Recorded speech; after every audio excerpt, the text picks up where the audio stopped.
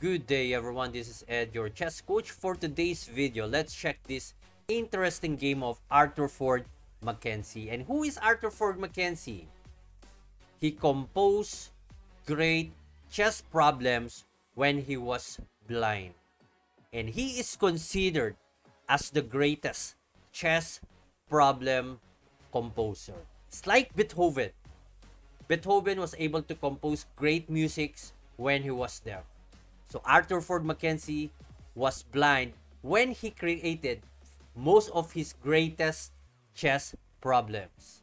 And he was not just composing it, he was actually winning awards and prizes.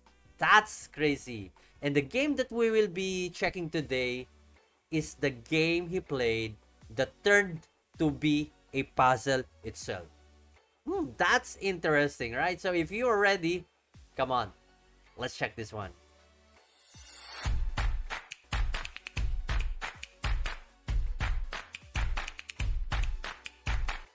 Before we begin our chess lesson, do something amazing today. Wherever you are, wherever you are, do amazing. Do something amazing today. So let's go for this one.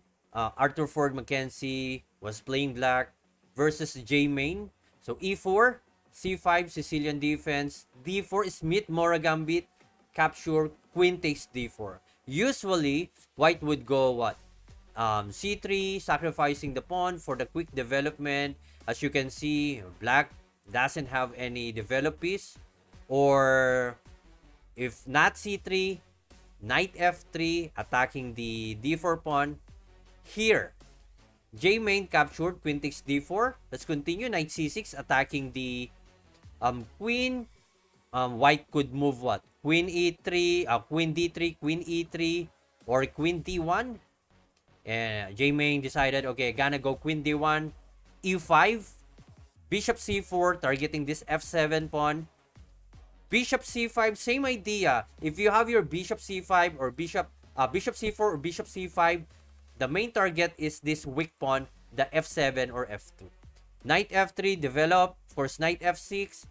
Here, immediately, white went to g5 to attack the f7 pawn. Mackenzie just castled. And then, if you're gonna capture this one, it will be two pieces for a rook and a pawn. So, that's a good trade for black. c3.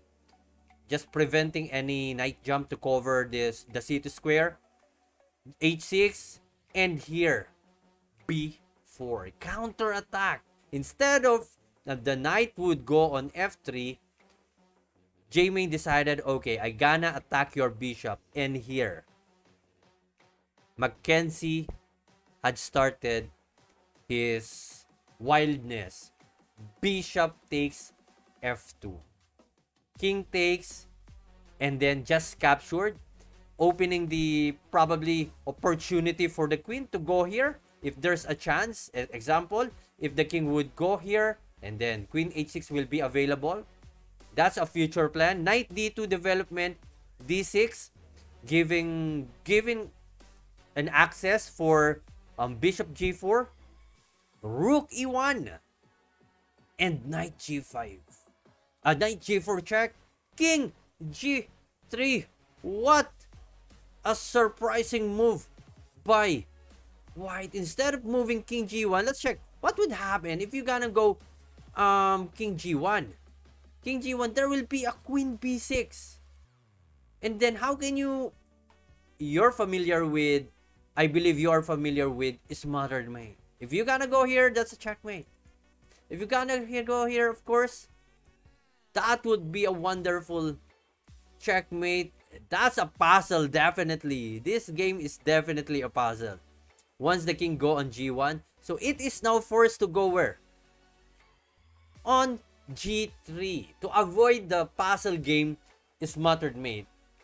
Queen f6 and knight f3. Here, the puzzle game is not over yet because in three moves, white will get checkmate.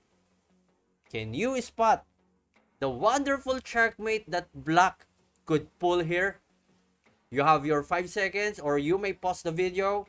5, 4, 3, 2, 1. Queen f4, sacrificing the queen, and bishop is forced to capture, and then knight f2, checkmate. That was a crazy, ordinary game that turned to a puzzle. If you enjoy the game of Arthur Ford Mackenzie and our simple analysis, don't forget to subscribe and hit the notification bell for you to be more updated. Thank you so much. Do something amazing today.